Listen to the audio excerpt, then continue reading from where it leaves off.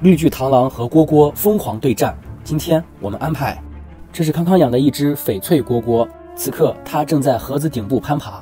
我们靠近看一下，翡翠蝈蝈的颜值相当不错。此刻它正在啃手指。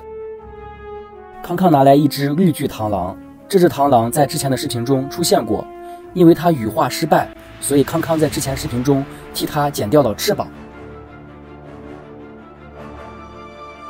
螳螂试探性地伸出了2只捕捉足，触碰到了蝈蝈，蝈蝈掉了下来，它们双方打到了一起。螳螂咬了蝈蝈的腹部，我们靠近看一下。此时蝈蝈咬住螳螂的捕捉足，螳螂咬住蝈蝈的一只脚，螳螂一直在啃蝈蝈的一只脚，蝈蝈的脚被螳螂咬断了。蝈蝈咬的是螳螂的捕捉足，比较坚硬，它咬不断。蝈蝈转而去咬捕捉足的尖端，这里比较脆，蝈蝈一下子就咬断了，螳螂吃痛，翻滚开来。螳螂转过身，开始咬蝈蝈的背。蝈蝈吃痛，开始反击，然后这俩疯狂对战。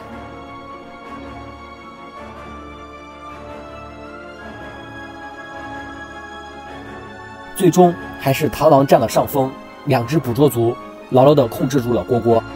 控制住蝈蝈之后，螳螂开始咬蝈蝈的头部。